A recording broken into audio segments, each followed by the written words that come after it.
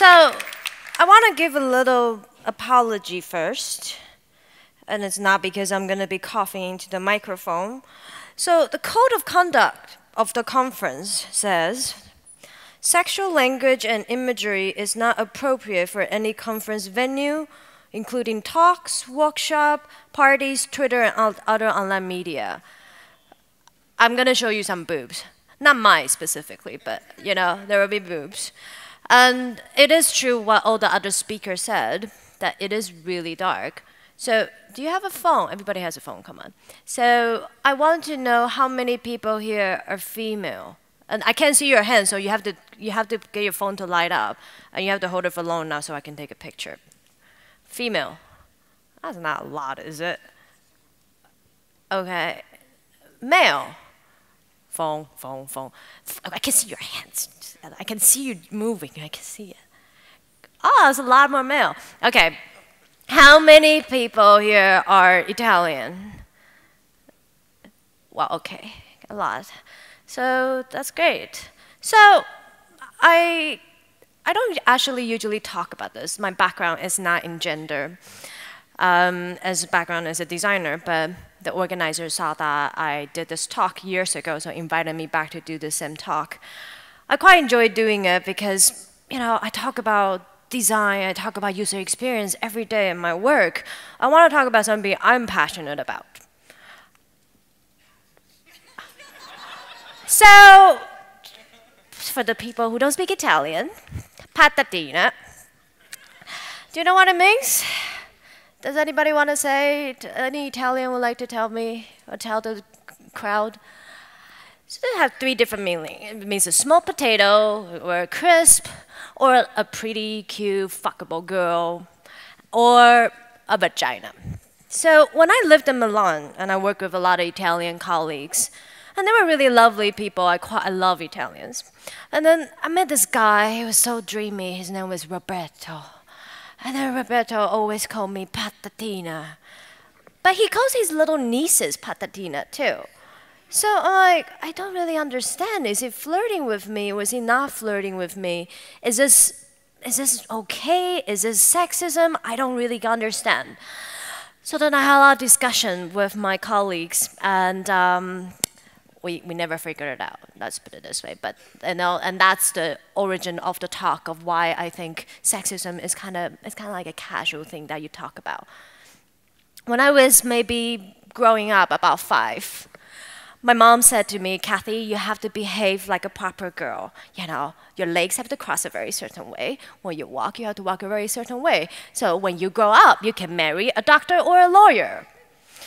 I don't really, you know, my background is Asian, generic Asian traditionalness. But, like, I don't really know how to respond to that. And how would you actually respond to it, really? It's like, you know, like the stereotype of the doctor or lawyer is a very nice thing. So what I said to my mom when I was 5, I'm like, Mom, why can't I just become a doctor or a lawyer? And why do I have to behave like a girl to marry anyone? It's like I should just be. It should be fine. So always very clear of that. When I got a little older, I was maybe 12. I wanted to marry a tree. And, you know, it was during my younger years, I thought lying in the park all the time, the comfort that the tree brought me, and the kind of shelter that it gave me, I got to see the world, I got to see the sun through the leaves, and it was so beautiful. And I wanted to marry a tree. And this is really important to me at that point, because I realized that there was really no gender. There's the perception of gender when you're younger, when you're without any pollution, I would say pollution of the world. It's really pure. And then that innocence about gender is something that I kind of want to get back. I want to have that again. So that's me. A little bit about me is that I do user experience. I usually consult for large enterprises to do digital transformation project. I do service design. I do business design. I do very businessy things. But the only reason that I am explaining this to you, one part, there's a Twitter handle. If you take a picture, can you put it on Twitter so I can have it later, please. And the second part is I've been working in the tech industry my whole life for the last 10, 12 years in all different kind of organization, in creative agencies, with engineers, working with designers in all the different ways. And we know that this is an industry that is predominantly male, as we can see in the room. And that's okay. You know, it's something that happens. But I talked a lot about the empathy role. What is the empathy role? It's kind of like, Cathy, can you book the follow-up meeting? Well, you know, I'm the director. You know, I don't know why you're asking me to book the meeting. It's not so much about, you know, the lack of project manager. It's more about women in general. They're more caring. They have the ability to organize things. That's why maybe that you see more secretaries. They're female. And then you know, the empathy that naturally comes in a woman that you would probably clean up more often than others. And then so I would probably end up booking the meetings most of the time. And I still do it sometimes. I try to avoid it, but it is okay. This is the kind of gender role that is so embedded in how we are. And kind of as a occupational hazard, that I see everything as a research project.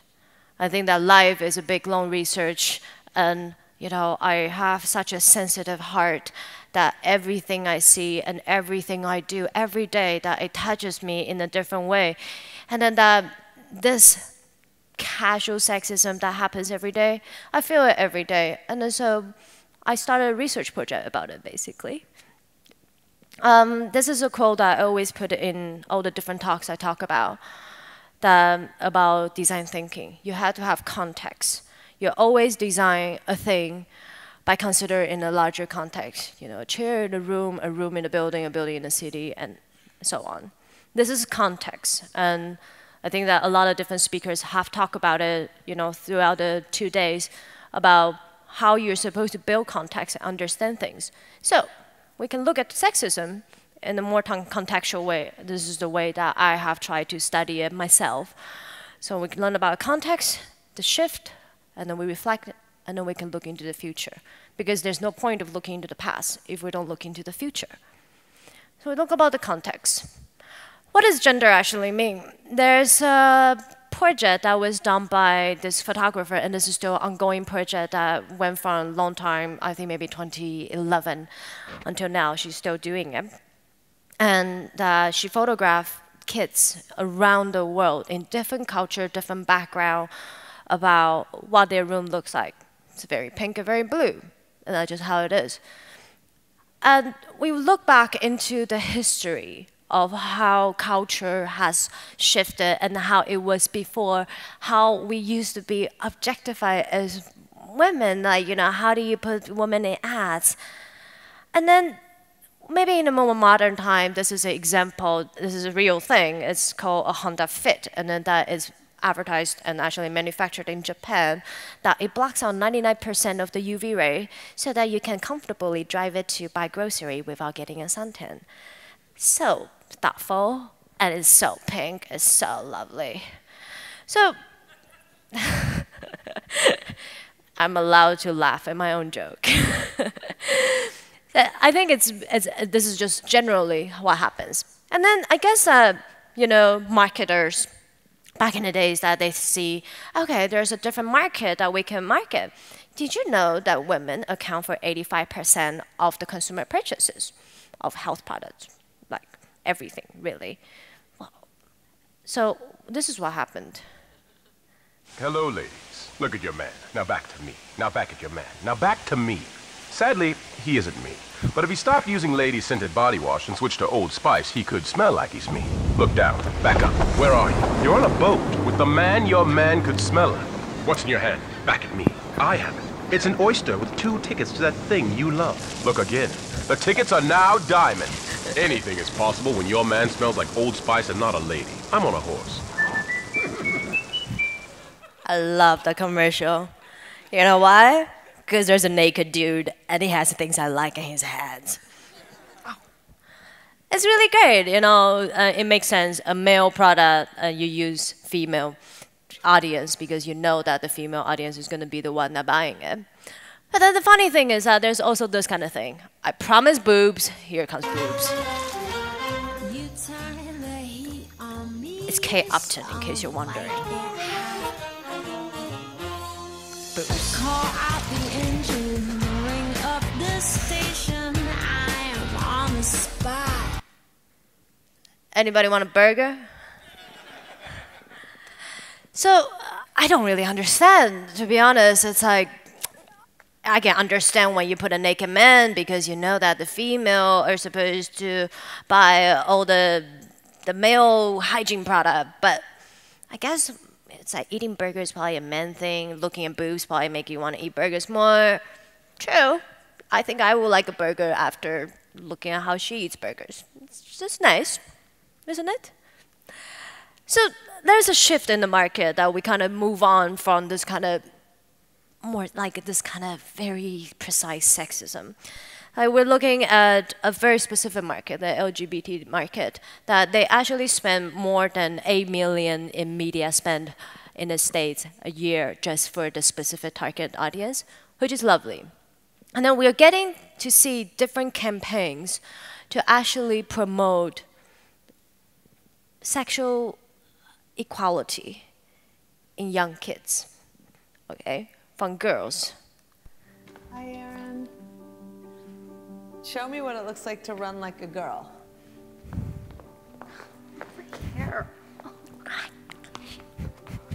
Show me what it looks like to fight like a girl. I should have got Pierre to come up and do this with me. Now throw like a girl. Aw. So do you think you just insulted your sister? No. I mean, yeah, insulted girls, but not my sister. My name is Dakota, and I'm 10 years old. Show me what it looks like to run like a girl. Throw like a girl. Fight like a girl. What does it mean to you when I say run like a girl? It means run fast as you can. I have goosebumps because I'm a girl. Yeah. So there's that. I really, really like that campaign. I think, well, it is a female product, you know, always, right? It's a female hygiene product where they put blue liquid on things so male don't get very uncomfortable when watching the advertisement on TV. But we'll leave it at that. But yeah, it's really nice, you know, that we have this thing where we are trying to raise awareness in general society that we're moving forward. For the last time when I gave the talk in 2012 to now, there's a lot of new campaign happening. And then we also have to look at gender in the different places. And this is an ad launched by UN Women about gender equality in different places, because in some parts of the world, and like many parts in the Middle East that I have been to, I have personally met female who have very little right, basically. Did you know that in some Middle East countries, for a rape charge to be a real charge, it means that 5 men have to say that it is a crime that actually happened? So it means you have to get gangbanged by 5 guys, and then all 5 of them decide to come to their senses and say, yes, we did a gangbang and we raped her. So that is actually true, which is very sad. But there are a lot of different campaigns to try to raise awareness of that. We have a very different spectrum of the kind of awareness that we need to raise. And there are many, many organizations that is doing it. This is just, you know, some of them. And a lot of them are starting to say, you know what, I think we have to talk about gender equality in a way that would bring male into the conversation, right? Are you insulting your sister? You know, this is just part of it. But I think that maybe there's more to that. Like, this is what I think. I've been looking for examples of what it means to have male advocating for it. This is a very nice quote from a very famous feminist about we began to raise our daughter more like sons, but we don't have yet actually raised our sons like daughters, which is so true. Because it's not so much just about having the guys having the awareness of gender equality, of feminism, of fighting for girls. It's one part about this is how do you bring up the culture like in a male so that he will understand what it is like to treat women and what does it mean to be different and to be male. So we're going to do an exercise. I know you guys are pretty quiet so far, you know. But hey, I try to speak Italian and I open with Italian words, so, you know, maybe we can try. So what does a man look like? Oh, I'm sorry. That's a wrong slide. Because you probably get really confused. It's pink, sorry. What does a man look like? Oh. So if you want to give me an example of a man, who would it be? Oh, come on. Okay, here's a little more inspiration. Okay, trucks, muscle, yeah. No? So, who? Guns, yeah. Fuck yeah, USA. No, anyways, yeah. Anyways, this is what men really look like in the society that we live in. This is how they're portrayed. Kind of, right?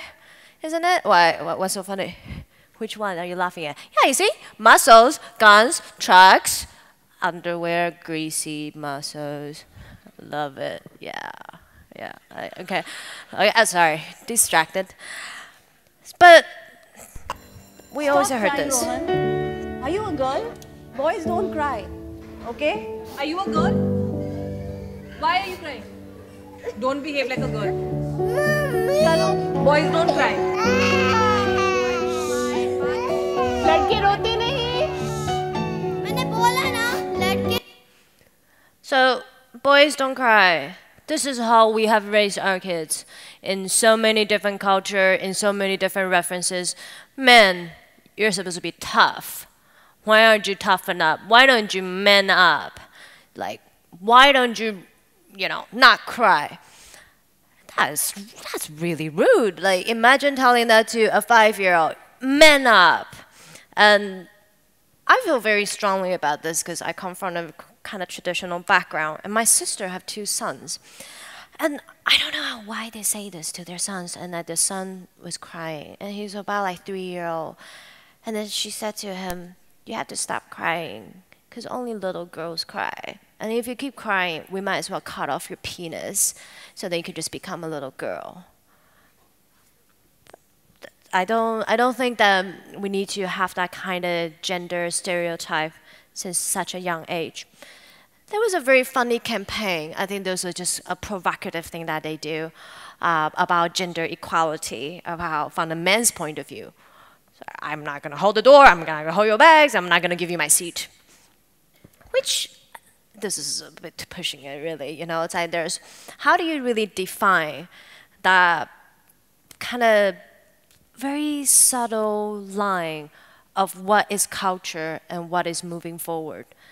And that's what I really want to talk about. The culture that we have, across the globe in different ways in the past that has happened, it has informed, influenced, and it changes our behavior. And it's inevitable. Like, this is something that happens. But this is the context that we have to build on. This is the history of how it has been. And it's okay. We look at the context and we look at how we can move on. So I started looking at a lot of leadership books when I was young in my career. I really believe that I can have it all. I'm a female. Am I going to have kids? Am I going to have a career? Am I going to get married? Am I going to do all of it? I think I would like to do all of it. And I'm trying to find an example of leadership in that kind of way. I read about some, leadership books about women, very specific, slightly less than, generic leadership books. I even found very specific ones about how women of color can succeed in corporate America. Very specific. I'm like, oh yeah, I really like that. There's also another one called How to Work Successfully with Black Colleagues and Customers. I'm not making this up. This is a real book. The reviews weren't great, but there's one review that is actually gave it 5 stars and said, "Oh my gosh, people are not actually looking at the value of this book. This is a real book." So it's really weird because there's kind of this segmentation of how things are segmented. You know, there's the generic crowd, and then there's the female crowd, and then there's maybe the color crowd. And then, but why isn't there a specific kind that is more catered toward a male? Such a book like Understanding Your Male Ego, How to Become a Better Leader Because Understanding Your Male Ego, which is a real thing. It could be a real thing. Have you seen the show The Office? Most horrible boss ever, you know. Yeah, so since I last gave this talk, I've been working on this book with somebody actually. We started writing chapters as a joke, but we did start writing it. But this is the funny thing, that the segmentation has been this way. This is the context we're building on. Now, how do we move onwards and going forward with this? Well, I'll talk about the different gender shift of how it has shifted throughout the times, that to synthesize it a little bit. We'll talk about different boundaries, identities, and complexity. The boundary of gender is kind of becoming more blurry. Sheryl Sandberg, very fantastic. Did you know that there are a lot more men that would stay at home and be a stay-at-home dad now than before? And then, of course, now it's a lot more acceptable for a woman. Did you see that? Marissa Mayer, CEO of Yahoo, she is pregnant with twins, I believe, twins. And she said that she's only going to take 2 weeks off. And people got really, really, really angry. But if you consider the same thing in some countries, you know, countries not like Sweden where the male can have paternity leave, you know, like, why is it so bad a female says she's going to go back to work 2 weeks after? The dude probably doesn't even take time off to look at the delivery, maybe. You know, it's like, but we have a different gender boundaries now that is more blurry, and then that is a boundary that we can push back and forth. And gender identity. By moving forward, this is a photo series by a photographer, Mr. Toledo. He photographed these people who have gone through very severe plastic surgery to look like whatever they want to look like. So there's a very fluid transformation about the way we look, about how we want to look, about what is perceived as beauty. You know, this is something that the gender identity, that is not something that a man has to look like the muscle and the oil on his body and all of that. But that's the identity. Look at gender complexity. That this is gender is becoming a casual lifestyle choice. So for the photograph here is actually a transgender child, which is like when I first read about it, I was a little surprised about it. But why wouldn't you let the child decide how he or she wants to grow up? So this child who basically that before they have really figured out their gender identity, if they have any confusion about their gender identity, they would be able to, I think they give them some medicine so that it delays their puberty, so it gives them some time. Or maybe that some of them just actually go through a transgender procedure so that they can grow up in the identity that they feel comfortable in. And this is a very complex issue. We're talking about kids growing up, puberty, gender. There's so much complexity within gender that we have to understand that moving forward. We always talk about the gender gap. I would like to hope that now we kind of all have an understanding of the gap. And one of the things, once you understand the gap, you always say, oh, now we should bridge the gap. Well, what if there's just no gap? I don't specifically like talking about the gap or bridging the gap. I like to think forward and think about what happens when there is no gap, because I don't believe in this. So this is one of the campaigns that was launched in the UK a couple years ago that is basically a display that only female can see. It's because it's a campaign for girls in developing country who don't have ability to have education. So by having a facial recognition technology, only female can see it, so then that it would kind of project that emotion to the male audience, what it feels like to have a very basic right stripped away from them. I think it's quite powerful. This is a good way of not talking about the gap. This is to say there's no gap, but this is how we transform emotion. And luckily, I like to think that because we're designers, developers, designers, we're design thinkers.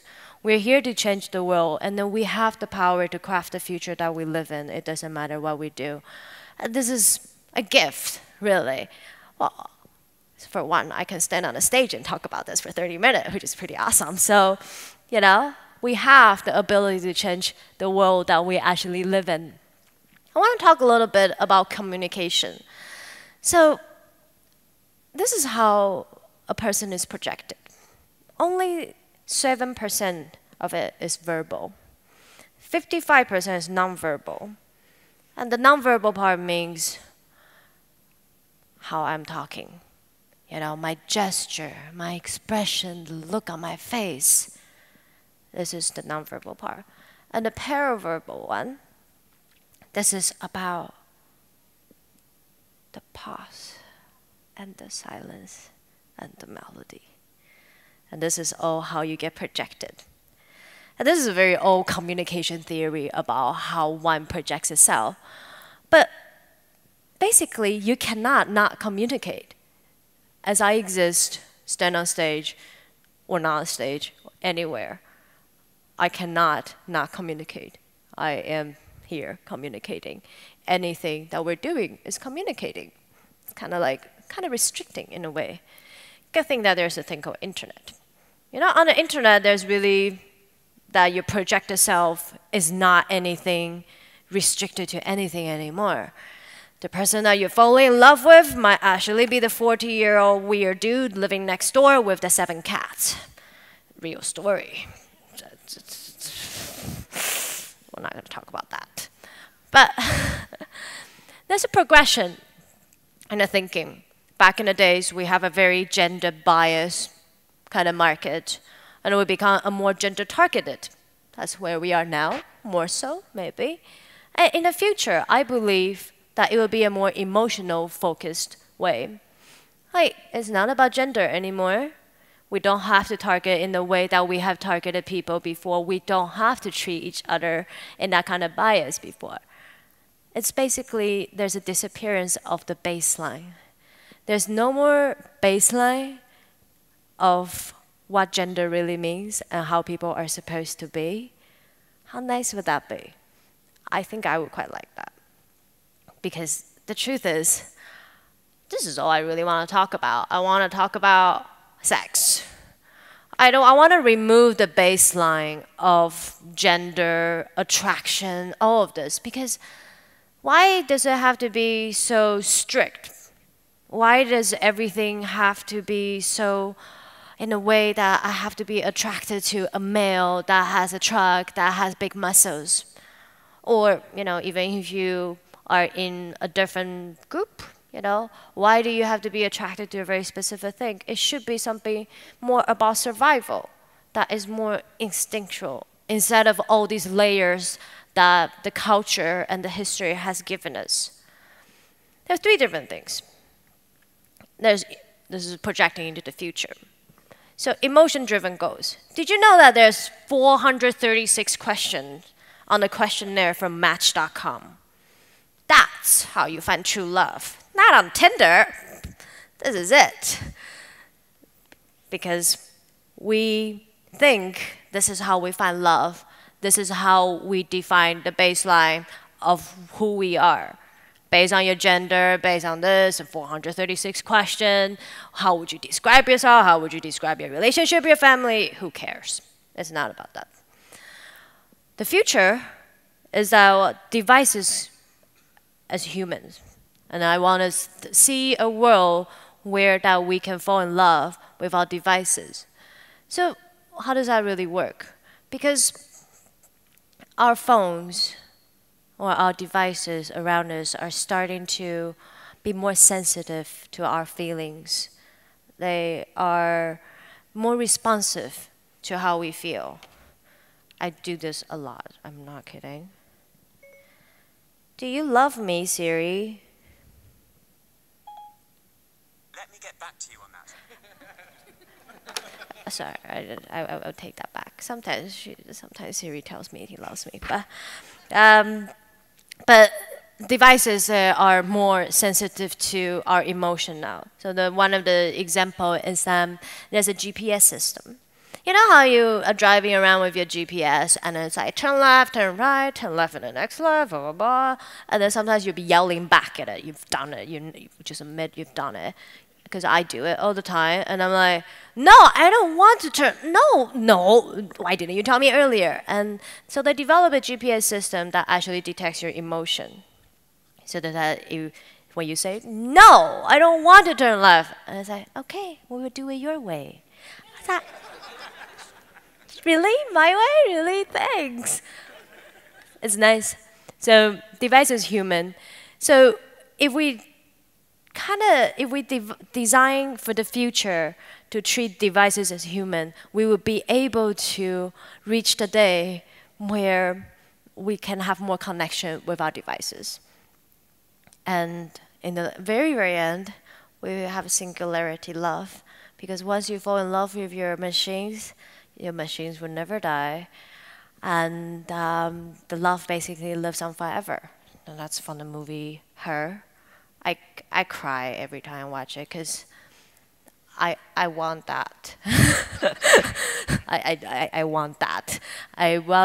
It's not so much about the loneliness, it's about that this is the singularity. It's that emotion that I have invested with my devices, with my technology, that it will live on forever instead of having a baseline of gender or have a baseline of emotion. It won't even have a baseline of time. We strip away the baseline of everything and the love lives on forever. Remember my tree? So, could I marry my tree? Probably. Yeah. It's because there's no gender baseline, and then there's no baseline for anything else, and I should marry my tree. So thank you.